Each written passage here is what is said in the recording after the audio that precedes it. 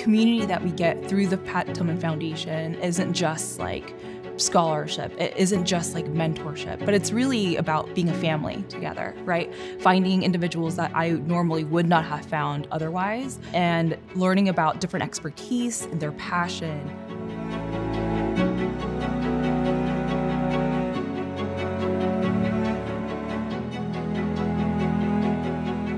Veterans and military spouses, due to their experiences and their demonstrated commitment to service, are remarkably poised to show others the path to being better leaders.